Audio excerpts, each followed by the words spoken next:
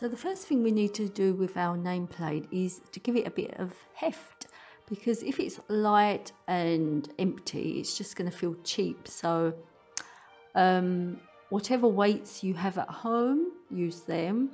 I haven't got any, so I'm just going to put some gravel in a plastic bag and hot glue it into my tin. And then I'm going to cut off the excess of the plastic bag and flatten it down as much as possible, helping myself with hot glue as well. So yeah, try and flatten it down as much as possible so it's nice and compact. Now, using your tin or a compass, make a circle on a rigid piece of card that's thin but rigid, and hot glue it onto your tin on top of the stones. Put quite a bit of hot glue down so that, you know, it sticks really well and is really nice and sturdy. Secure the cardboard even further by taping it down with masking tape, taping it down in all directions. Don't worry, the tape won't be visible when it's been painted over.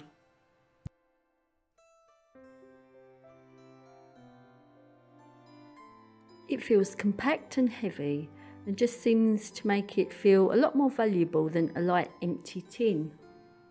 Okay, so we've completed the structure, and now for the decoration. So I have this plastic chain which I use in all my projects, and I'm just going to cut out a strip of it, and I'm going to glue it all the way around the sides of my tuna tin, and I'm just going to use simple wood glue. It's a wood glue that I use all the time. If you want to use hot glue, you can use hot glue as well, or any other glue that you prefer. So I printed out the name I need. You could do it a couple of times if you want to put the name on the top and on the bottom. Do it a couple of times, but if you just want to do it the once and just paint the bottom just the colour that you're going to paint the whole tin, then, you know, it's up to you. Do what you prefer. Anyway, once you've printed your name out, you just place it on top of the tuna tin, make a mark with your finger so that you know where you've got to cut. It doesn't really matter if it's not perfect, because the edges are all going to get covered up with the paint.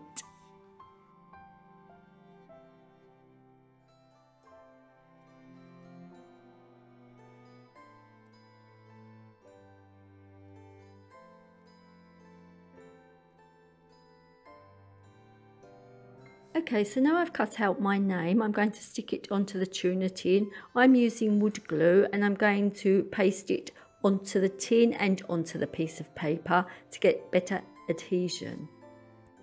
I'm making sure that I press it down really well because I want it to stick down perfectly flat.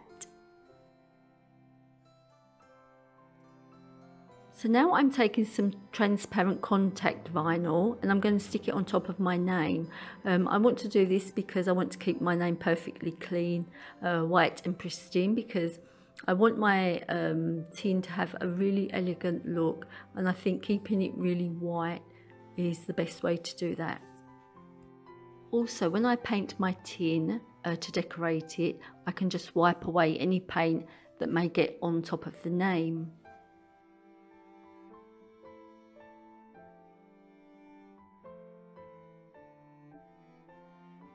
So now it's time to decorate the top of the tin where the name is, and I'm going to do that by using these glass and silver beads.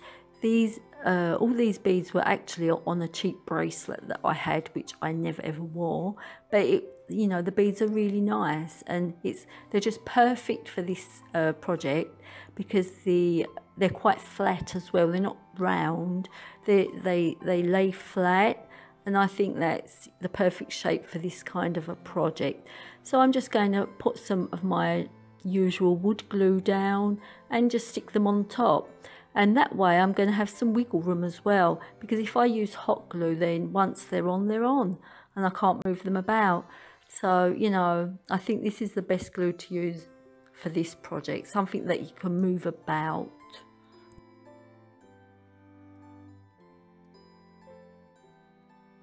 So for the next part of the project, I'll be using this plastic chain. I only need one strip, so I'm going to cut that. And as you can see, the studs are held on by 2 lines of thread. Now I need to curve the line of studs, so I'm going to need to cut one of the threads in between every stud. So as before, I'm just going to put down my glue and stick it on.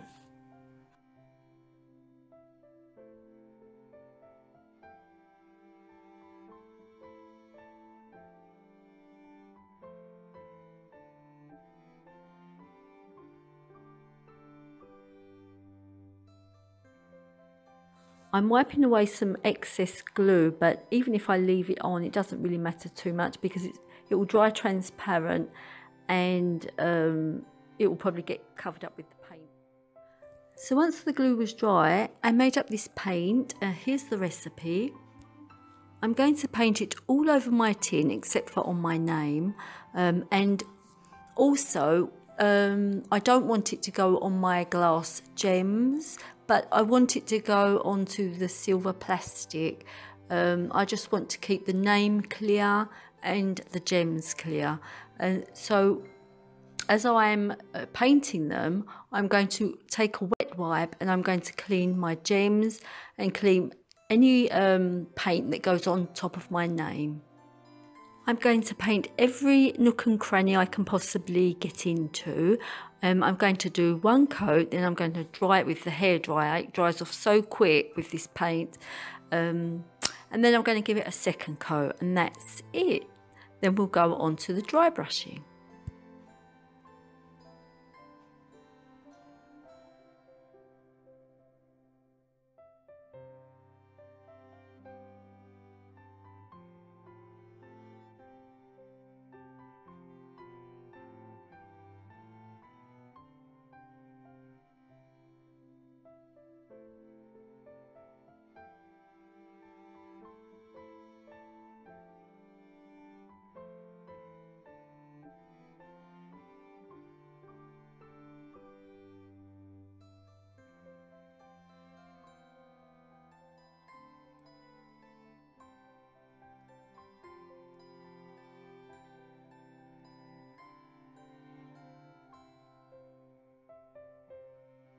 Okay, so now everything's perfectly dry. I'm going to take this gold paint, which only cost me €1 from the Euro shop, so it's nothing special at all.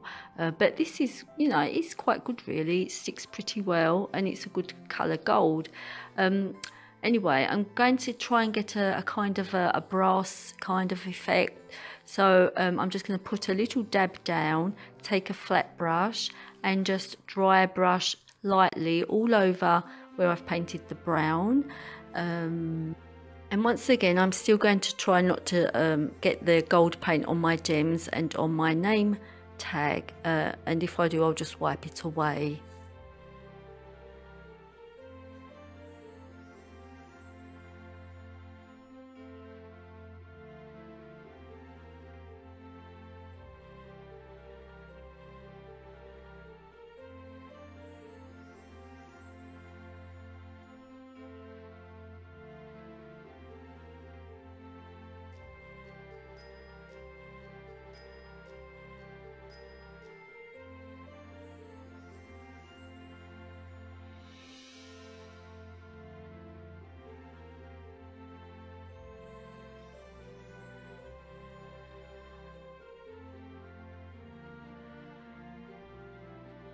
So to make my life a little easier, I've taken this small IKEA brush and I cut off the tip because it was pointed.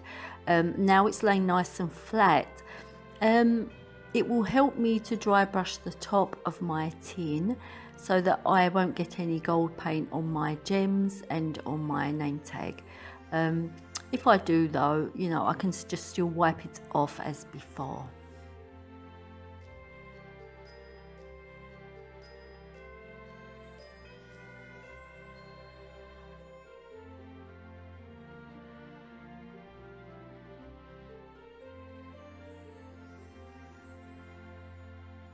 So this nameplate is finished and it's looking beautiful and so elegant. And because it's heavy, my guest can take the nameplate away with her and use it as a paperweight. But now I'm going to do one for a male because this is pretty feminine. So now we need like a masculine style of paperweight nameplate. So in the second tin I have already stuck in the gravel and closed up the bottom, and now I want to decorate the sides. To do that I just took a couple of meters of string and doubled it and tied it in knots all the way along the string, and then I'm going to wrap it all the way around the tin.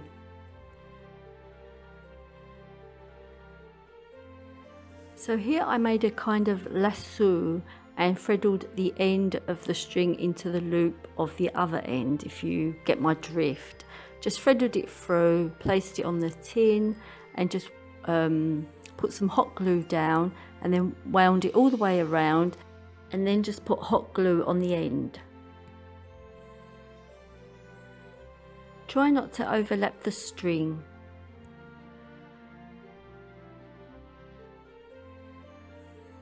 As you can see here, I'm just trying to burn off all the straggly hairs that are sticking out.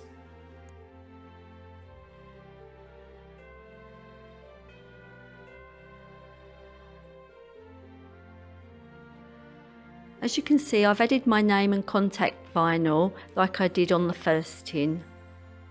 Okay, so now it's time to decorate the top of the tin, and I have chosen some leaves.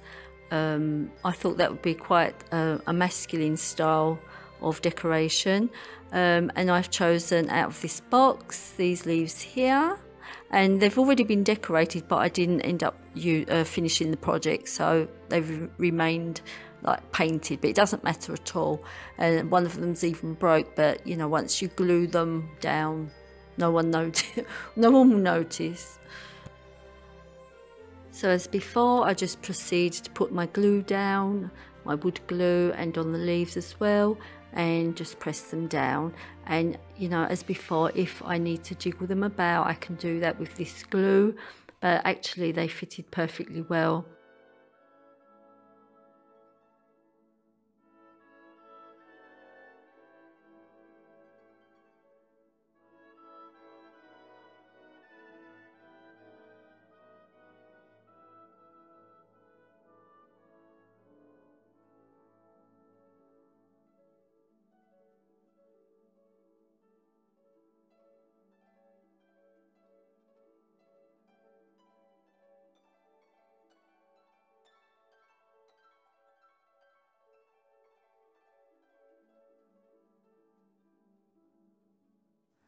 Now I have the decorations stuck on, it's time to paint them in the same way as I did before.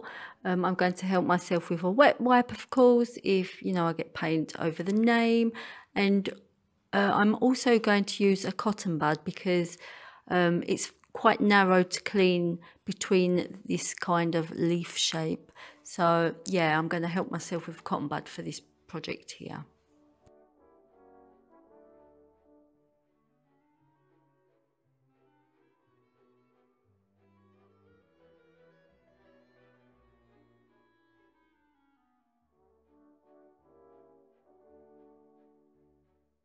So when I glue down this string, I just put on a couple of dabs of hot glue. So now, as I'm painting, because there's glue and cornstarch, bicarbonate soda in this paint, it is also going to act as a glue and a stiffener for the string. So the string is not going to budge a centimetre now from this tin. It's going to be rock solid when it's all dry.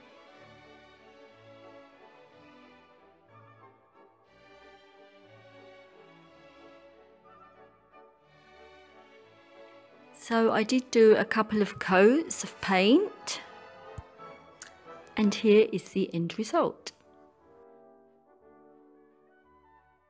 As before, I'm going over the whole lot with my gold dry brushing.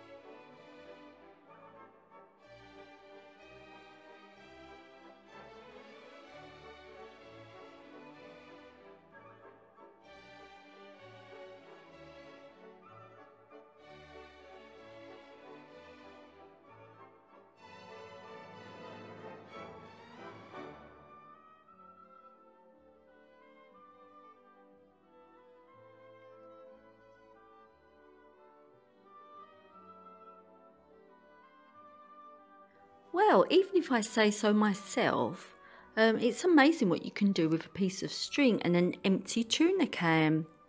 You can't get any more cheap and cheerful than that. Mind you, the next project is just as cheap and just as cheerful as the others, and this is for the mum. So even though it has to be special, it's still cheap and cheerful. So keep watching. So for our very special mum nameplate paperweight, I've chosen to make a bell from a small yogurt pot. Now guys, can you actually believe that this was made from this?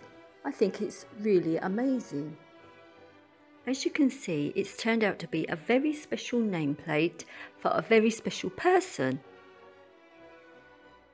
Well guys, as much as I really love these red berries on this bell, I'm actually going to take them off because I want this bell to have the option of being used all year round as a paperweight, and if it has red berries stuck on the top it looks too Christmassy, so I'm going to take them away and I'm going to leave the white flower on and the green leaves on. I'll leave the mum tag on as well, and you know, my mother can choose if she wants to keep it on or take it off at her own convenience. So I think that's what I'm going to do with this.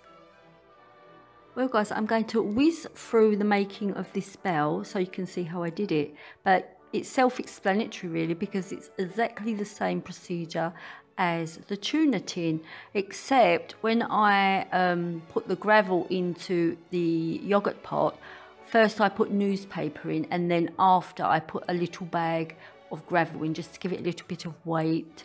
But I didn't put that on the video. I don't know why. I must have lost that film somewhere, but yeah. So first newspaper and then the gravel. And I also did a big bell, but I'll show that in the reveal at the end. So yeah, if you have any questions, just put them down in the comments.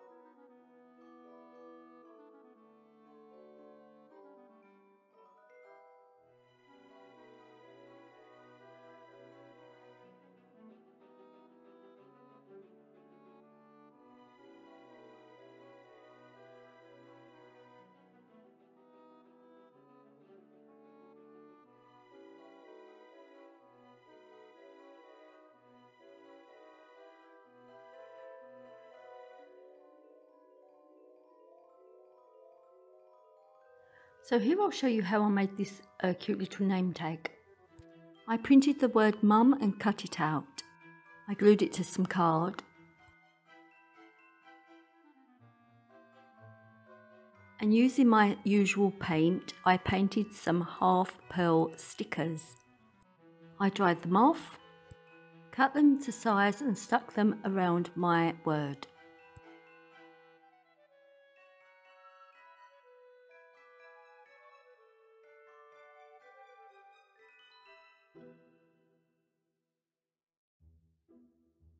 Then I cut them with the scissors right up to the edge.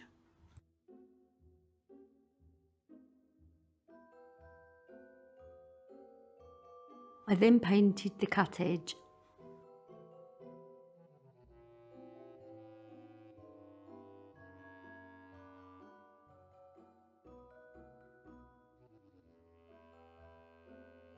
Here I'm gluing on my decor.